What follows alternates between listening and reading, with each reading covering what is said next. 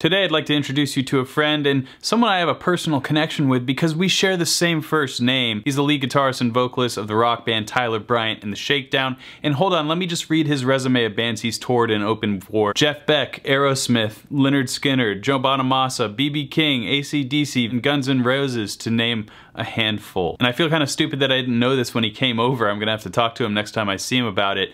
He won a Grammy in 2024 for Best Contemporary Blues Album with the band Larkin Poe. His wife is in that band and he plays guitar and the band does production work. They won a Grammy.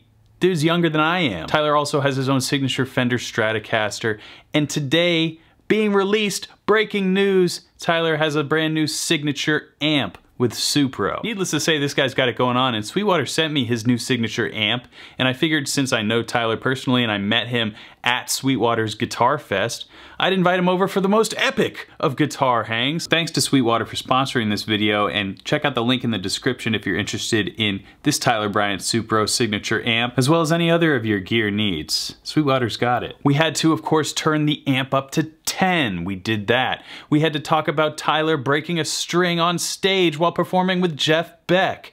And we had to talk about Tyler's scintillating guitar technique and blues phrasing, as well as that one guitar that got away. All that and more is next. Without further ado, Tyler Bryant.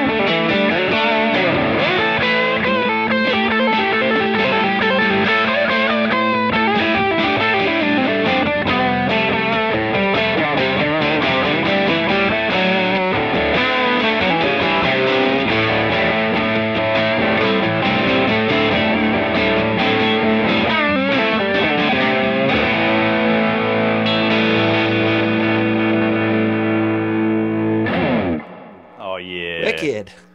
The Swampy drop D never fails. I know. It makes me want to make a song. What is it like to have the best name in the world?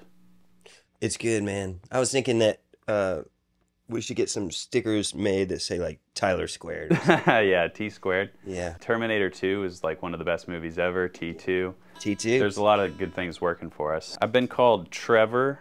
I've been called Taylor. That's the worst one. I get Taylor a lot. I get Taylor Brown or Taylor Brantley or Taylor Brown. Yeah. Hey, it's Taylor Brown. At least your last name's like kind of an easy one to spell when you hear it. Yeah, the son of Lars. Yeah. That's usually what I say. Dude, great to have you in this joint. We met a couple months back at Sweetwater and just hit it off. Got to jam, got to hang. Yeah, that was cool, man. It was cool to like meet a kindred spirit there amongst the Guitar Fest madness. Whoa, is that one of the Satch guitars? Yeah, I love that you have a light on that. There has to be a light, otherwise you won't know the half of the coolness of it. Dude, that's wicked. David Bondvillain, he painted that front and Satch painted the back. I have to see that. That's wicked cool. Yeah, he's one of my favorites. How do you say this amp up here? Fuchs. Wasn't what I thought. Yeah, you know, I get away with it somehow. YouTube hasn't been like, does that say back there? Yeah. But we got some different amps here. What's going on with this? Oh, so this is my new signature amp with Supro, and I'm proud of it. When I was talking with Supro about the different ways to market this amp, I was like, we have to send one to Tyler. Yeah. Because we had talked about getting together to hang, and I was like, well, you should get an amp in the mail, and then we should hang. You played a lot of amps in your day. Yeah, how the heck do you even go about designing a signature amp? What are the things that you put into this? Well, I don't know how you are. I've not really ever met an amp that I didn't like. Okay. I like amps, you know, but I like specific things about amps. And the whole way this started was I got the Black Magic Reverb, and I was like, this is a killer sounding amp. When I say I like a lot of amps, I like a lot of amps. I don't like them enough to put them on stage. Sure, you know, there've been a very small handful of amps that I've liked enough to just take out on the road. And I started taking the Black Magic Reverb out and playing it in conjunction with a Bassman or in conjunction with a Marshall, or like I've got this 50-watt hand-wired orange head that I love. So I was using it in conjunction with louder amplifiers. Just kind of got a wild hair, and I called Supro and said, can you just make this amp but more? Like, I love the way this amp sounds, but can you just give it more? They just made it more powerful, louder, so where you can set it down next to a drummer on a loud stage and kind of get some juice out of it. Right. I love the tremolo on this thing.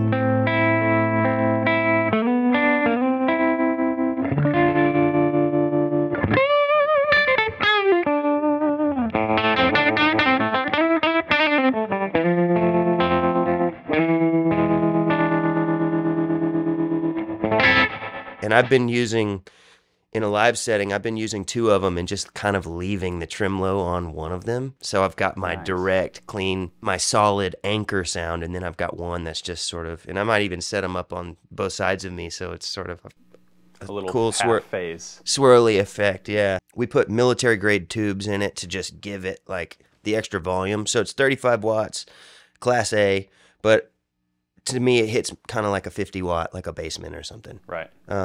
You ever get an amp and you're like, oh, this knob does this, and then you realize you can push it, and then if you hit a button and it does something completely different? That's not my style. I get the allure of those amps, but I wanted this to be very simple. So you got 2 channels, which are wicked. The first channel has like this extra bright cap on it, which the original Black Magic didn't have. And so that just gives it more of like a shimmer. But it also does something to the low end when you blend it with the second channel. The master volume works like I want a master volume to work, like kind of an attenuator. Right. Not, you know, sometimes a master volume just sucks the character out of the amp. That's usually the only thing I don't like about amps, is I have to kind of get it to a certain point. Usually my favorite amps, once you're past that tiny, you know, assuming it's a tube amp, once you're past that little breaking point, it's always going to be good. Yeah. There's always a sweet spot with amps, but yeah, the longer that range of sweetness lasts is what I look for. Like right now, I have the amp probably on 7, and then just the master volume down so that we can sit here and not die. Exactly. it's not even 2 p.m. yet. Yeah.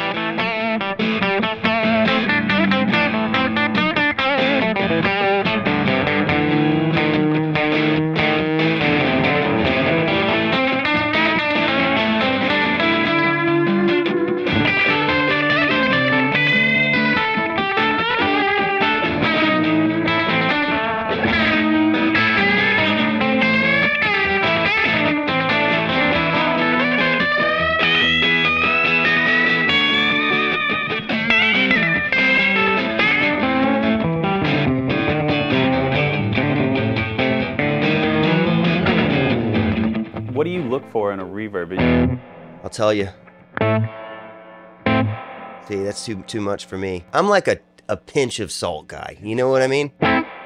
Like, I like that. A little more. There's the sweet spot. Yeah, to me, that's like the right amount of reverb for my thing. It's 11 o'clock for your reference. Is it 11 o'clock? Like, what kind of reverb are you into? With this particular amp, inspirational. Oh yeah, that's beautiful.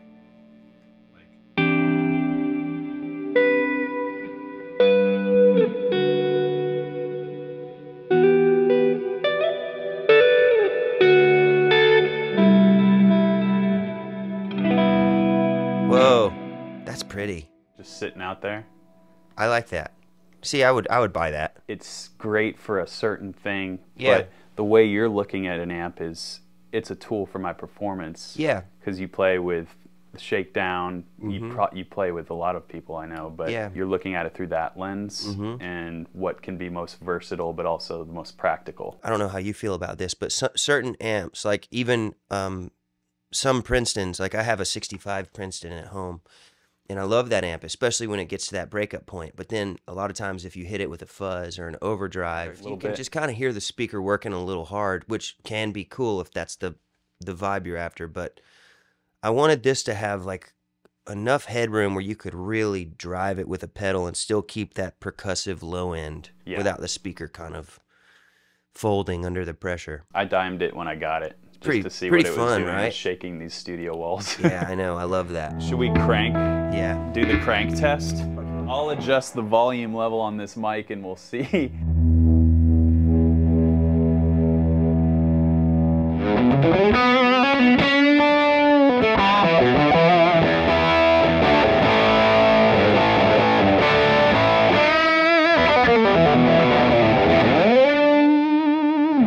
That's a great, that's the amp on 10. That's how I like it, you know?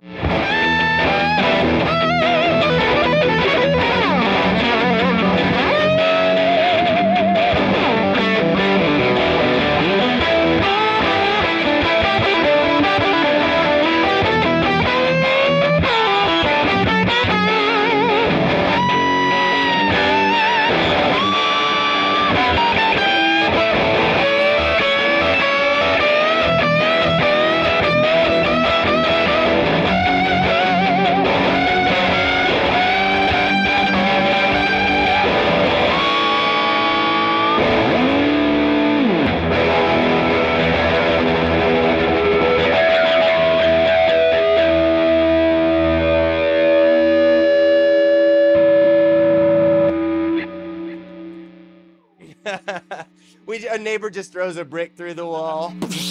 You gotta turn it up to get the real mojo. I remember seeing, when I saw Jeff Beck for the first time, the tech came out and turned the amp on, and it was this was the sound, and I remember being like, hell yeah, it's about to happen. And then he came out, and he kicked something on, and it got louder, and I was like,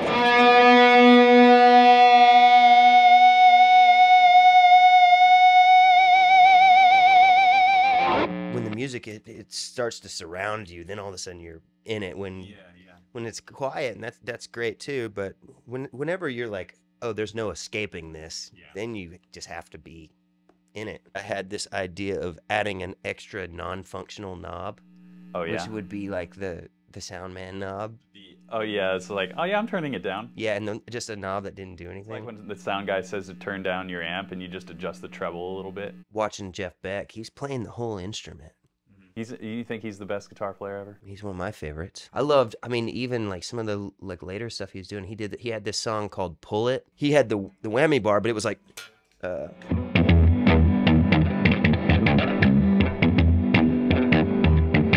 you know, and he was like doing it with the whammy bar, and I remember being like, whoa, this is so weird, just the rhythm of it and everything. And it was "Pull It." Whoever's watching has to go check that track out because it's so inspiring.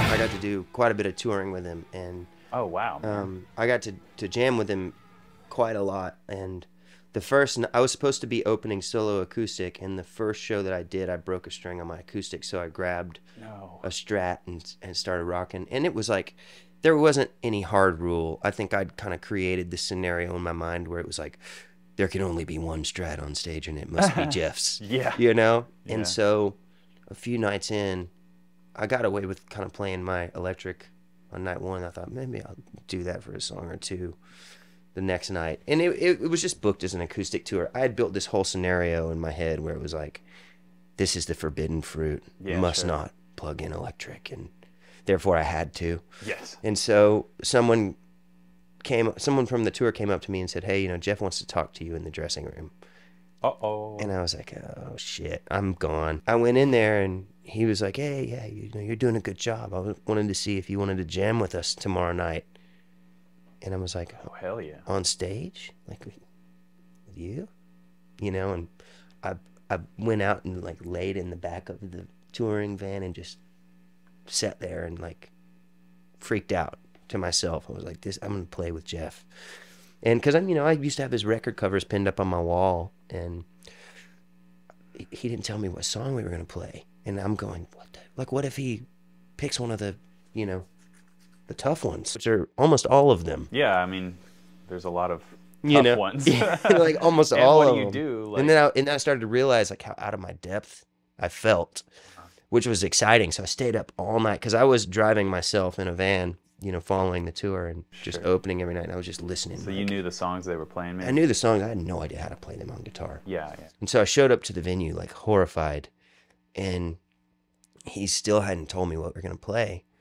And he's like, hey, you want to, right before he went on, he's like, we'll do Higher by Sly and the Family Stone. And I was like, oh, Okay, great. I know that. Easy.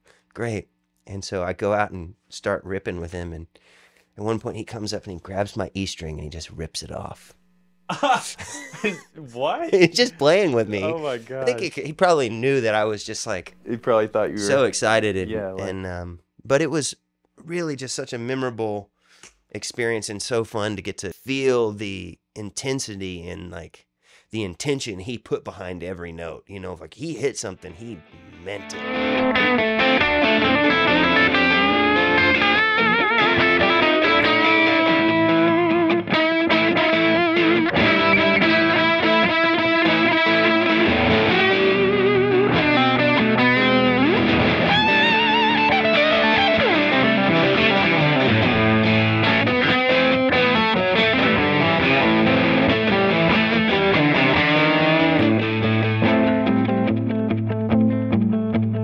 Let me ask you, you got any guitars that you sold that you wish you didn't sell? It's not necessarily that they were like valuable guitars, but I wish I had my old Jackson that I had when I was in high school. It was like this black 24 frets. I have a picture of it somewhere. Guitar for me at that point was like, that was what I was coming home to do. Right.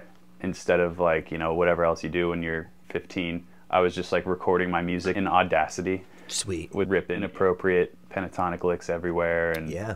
that was the guitar. I usually in that phase I was like trying to trade up, and I would go through phases where I needed this pedal now, so I'm gonna switch this guitar for this guitar and this pedal. Guitar store circuit of used gear. I did that too. Yeah, that's the one definitely that got away. I have no idea where that guitar could be right now. Yeah. What about you? I had this Japanese photo flame Stratocaster. It was just in this guitar, you know, pinged me with one of those little painful reminders of that Oh, guitar no. that I let Was get it away like because this? it had a beautiful flame on it. Oh, cool. But I think I traded that guitar for an Epiphone Sheraton, which was beautiful, and I loved that guitar. And then I traded that for like one of the Rivieras with the cool tail pieces. The, Okay, yep. funky tail pieces. I can't remember what they are, and then I traded that for something else. And I worked at a guitar shop, so anytime a new guitar would come in, I'd be like, it's love. That's actually so funny because I think I traded my Jackson for an Epiphone Les Paul. Wow. The Epiphones are always taking our sweet I know, guitars. man. I love Epiphones, but Funny, I wrote one of my friends at Gibson the other day. I was like, do you guys have an Epiphone Riviera laying around that I could buy? You know, just like, do you know where it came every from? now and then I start thinking about like the guitars that I had when I was a kid, and just, you know, I used to line them up in my room and take a picture of them. Oh yeah. They're like little pets. Yeah. This is the OG guitar of your signature guitar, right? Yeah, this is the guitar that Fender did the signature of, and I love this guitar. So the kind of story behind this is I have one that's just like it. It's got a single coil in it, and it was stolen when I was out on the road in I think it was stolen in 2013. God, so many people have had their guitars stolen. I feel like I hear stories about this all the time. Just, oh, my guitars got stolen out of a van. Yeah, it was stolen. We were out on the road, you know, and so it was like my hammer went missing. Yeah, It's yeah. like I still got to go to work, and my folks pulled together. I come from like a really like hardworking kind of blue collar family in Texas, and they pulled together and got me this guitar, and so I've just been carrying it around ever since. I love it, and 5.5 years later, I got my guitar back. Found in a used car dealership in Spokane, Washington. Spokane Valley, Washington.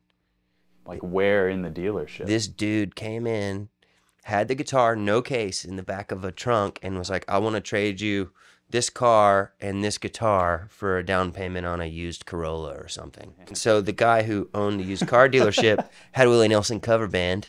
Okay. Gave the guy $1,000 for the guitar, immediately text River City Guitars. River City Guitars, shout out. Yeah, shout out River City Guitars. They bought your stolen guitar and sent it to you. Yeah. That's Isn't that awesome. wicked? Well, you got it back. Yeah, I got it back. But you know, at that point, whenever Fender approached me about doing a signature model, this had been, you know, this one had taken the brunt of the work. Yeah, yeah. And I was so used to playing this one, and it had kind of become the thing, and then kind of having some family significance, it just felt like the one I should do. So and ultimately, this neck and the body are about the same weight. It's the same exact neck profile as the original one. So there's enough. It's the same pickups except for the bridge. So it's sort of it felt like the best of both worlds to me.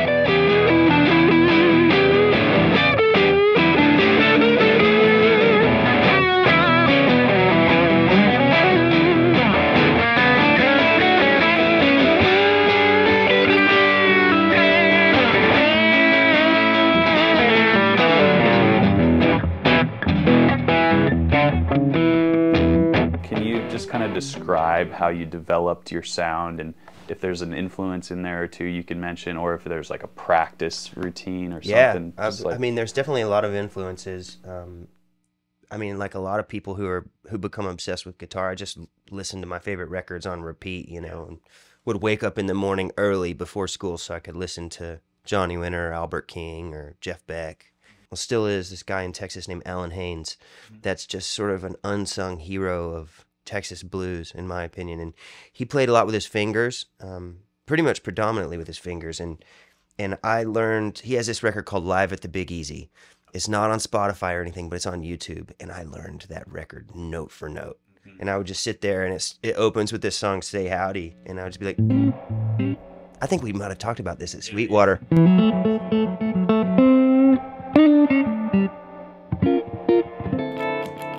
He always used the switch, and you could even hear it in some of the tunes where he'll be going for something, and you know, kind of giving it the and that sort of thing, and that helped me fall in love with the Stratocaster. That record, just going, I want that sound, and he was plugged straight into a Vibra King, no frills, just doing the thing, and I played that record so much that my parents were like, you have to listen to something different, you know? Like, we know this song note for note now. Yeah, exactly. You could sing it. And I ended up getting his phone number, and I'd call him and leave him voicemails of like me playing. So I was like literally obsessed. That's amazing, I was dude. obsessed with this album. Just a voicemail of you ripping a solo. Yeah. That's so funny. I got to know him because I saw him play at the Dallas Guitar Show. He didn't say his name. And I remember just having one. Have you had any pivotal moments like that where you hear a player and you go, oh my God, what is this? Yes, yes. You know, and I remember him saying, I play in Austin. If you're ever in Austin, y'all come check me out on 6th Street. Right. So I convinced my dad to drive me to Austin. And I'm not old enough to get in anywhere. And we drove down 6th Street on a Saturday night until I heard him. And that's how distinct his playing was. And I was like, that's him. Pulled over, parked, walk up. Sure enough. Dang. They wouldn't let us in the club, and so he came out he saw me out there and came out on the street and ripped a solo, just furthering my obsession with guitar and his playing. And I said, I want to play with you, and he was like, not tonight, you know. Right. And he said, I host a blues jam at the Alligator Grill tomorrow night. Oh. So I convinced my dad to stay in Austin another night, and we went to the Alligator Grill. Well, my mom and my dad took me, and I can't only imagine how much I drove them crazy about that. But he got me up to jam, and Uncle John Turner, who used to play for Johnny Winter, was playing drums. Oh. So I'm like, shit, this is the big time, boys. You know? Yeah. And how old were you at this point? probably like 13, 14. Okay. And I got up to jam. He had me up for another song, and anytime he'd come around, I'd go play, and he would just solo and solo. So it gave me an opportunity to work on playing rhythm, and it's all just straight blues, you know. So that's really my background. I kind of, when I moved to Nashville, I thought I should, you know, figure out a way to trick people into listening to blues. So I started a rock and roll band, and you know, the rest is history. But you know, through like falling in love with rock and roll, I realized all of that kind of stuff stemmed from the blues. But yeah, practicing has just been listening to my favorite records. Then once I got started getting into songwriting, it was making tracks for myself to play to, because I've never been just like a sit down, play to dead air guy. It's always been with a record, with a chord progression, Sure. or in a situation like this where you play something and you got to figure out what to do. And then also just when watching TV or sitting there. The old TV unplugged, mindless. That's like a real thing. It's honestly, you're like the 7th person I've had on the channel when I ask just kind of about practice routine. Everyone's like, yeah, just sit in front of the TV and, you know, keep my fingers warm. That's how I learned how to play with my fingers, actually. And like, you know, I mean, even when I'm resting, I've got the pick there, because I really wanted to be able to kind of incorporate some of the finger stuff in the piano rolls or the harmonica rolls, to where it's like that sort of thing. I'll just sit and watch TV with my guitar unplugged. And the first time I learned that was Satriani.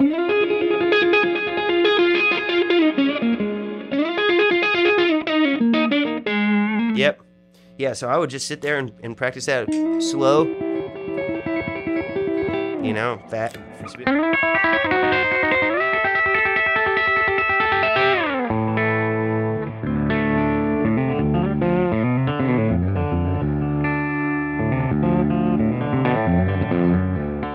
I'd probably drive my wife nuts, because I still sit there today, and like this morning I picked up a little nylon string guitar and I was trying to do the flamenco style vibrato, where it's like the tip of your finger and you're like, that's it, that little thing. That's always what you want to hear in the other room. Yeah. You said you're working on some new Shakedown? Yeah, I've been writing some new Shakedown stuff. Anything you're particularly excited about, or like a memorable lick you're working on? I've been digging these like Junior Kimbrough, R.L. Burnside sort of records that have these, and also like really been inspired by Luther Dickinson from North Mississippi All-Star, some of his riffs. Okay. Which are just real, like, a lot of times they're very simple. That kind of thing. Real rhythmic.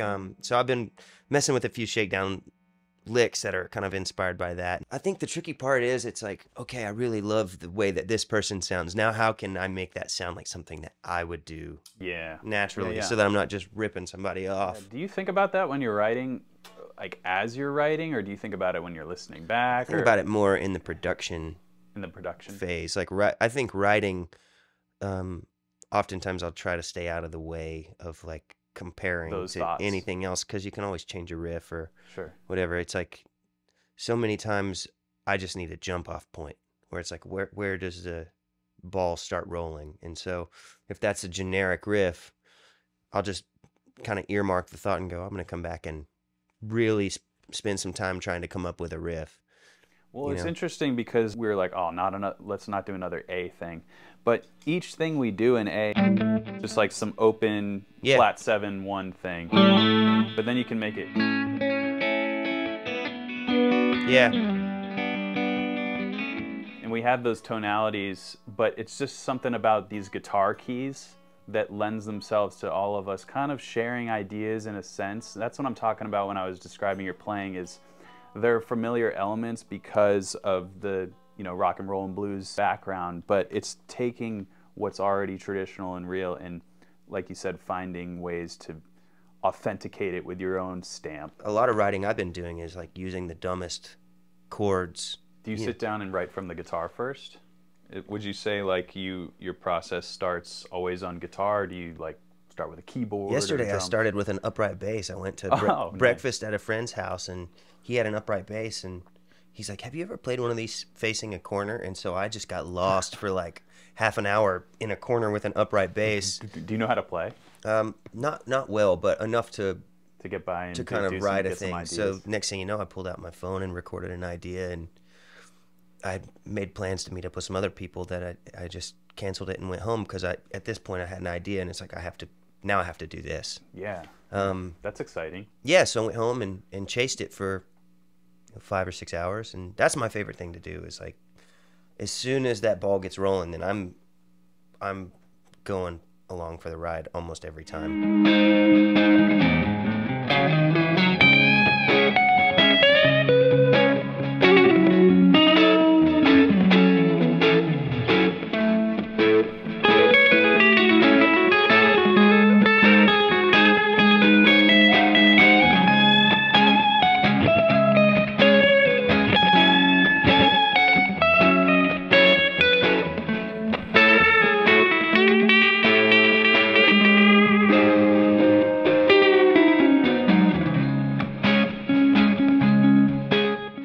Really inspired by like making tracks, and then taking something familiar and then putting a little left turn in it, and then trying to figure out now how can we get in and out of this. Yes. You know, man. Well, I went and saw Jet the other night at the Basement East. Oh, really? Yeah, they did Jet. They did like a 20-year anniversary show Was of that, Get Born.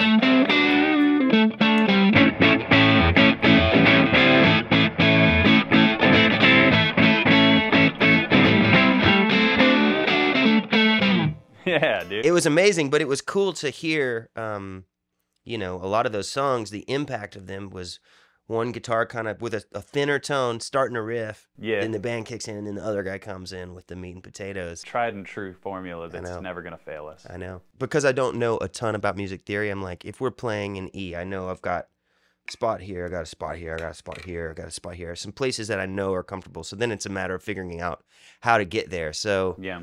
I think about a lot of licks as sort of bridge licks. Okay. From like, if you have a go-to lick and then you have another go-to lick that's down the neck, and it's like, how do you get there tastefully? So I've always heard listen to the people around you, but also listening to yourself is something I think about too. It's like, what did I just do? You know, like what did I just do? Let maybe take a second to breathe and figure out, oh, that was kind of cool. I mean, sometimes for me, when I listen back to myself, I wish I would be listening to myself a little bit more. I'm going, why didn't you just stop there? Oh yeah. Stop, dude. Shut up. You know, like that lick you just played didn't need an answer. Just shut up. Yeah. You know? I mean, I think that's every guitar player. We all think we could play less. Yeah.